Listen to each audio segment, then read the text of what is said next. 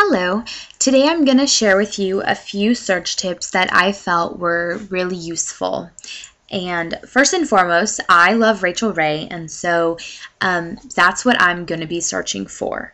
So I typed in Rachel Ray and I pushed my search, and here are a bunch of searches. A bunch of sites that came up for that.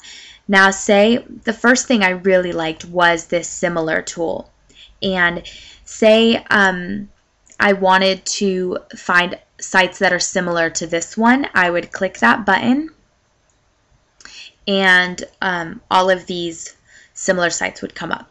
So we have Rachel Ray Show, Every Day with Rachel Ray's official magazine, Paula Deen, and this Food Network. Those are also on the Food Network along with Rachel Ray. So they are related, and of course I would like them because I do like the Food Network.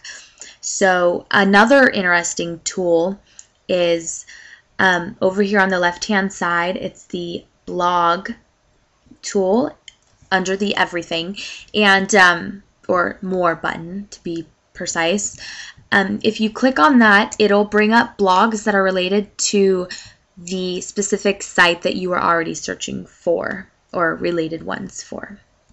So if you scroll down, you see all the different blogs that are related to that specific site that we chose, which is really helpful to narrow down a search. You can also do the same thing about books and even videos.